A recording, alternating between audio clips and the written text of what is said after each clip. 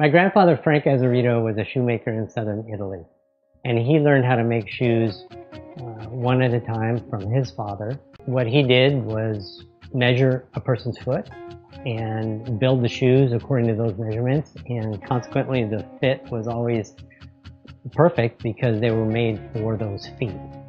When mass production came along, that changed everything. I mean, I think in the back of my mind the question always was, why can't I build shoes for people the way my grandfather Frank did? And the answer was always sort of a rhetorical, well, that's impossible. In reality, when I started researching 3D printing, I realized that products are made and are printed one at a time, and that they actually can be custom made. And I saw a lot of other industries being disrupted, and in the back of my mind I was thinking, well, you know what? Footwear is going to be disrupted because everybody's feet are different. So 3 years ago I began a journey to see if I could find a way to 3D print Telic footwear.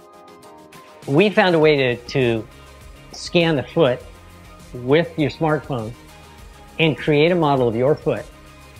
And then, just like if we were making a wooden model of your foot with your name on it, we'll have these lasts and they'll be on a shelf for you, and whenever you need shoes, we'll pull them off the shelf digitally and we'll make your shoes for you.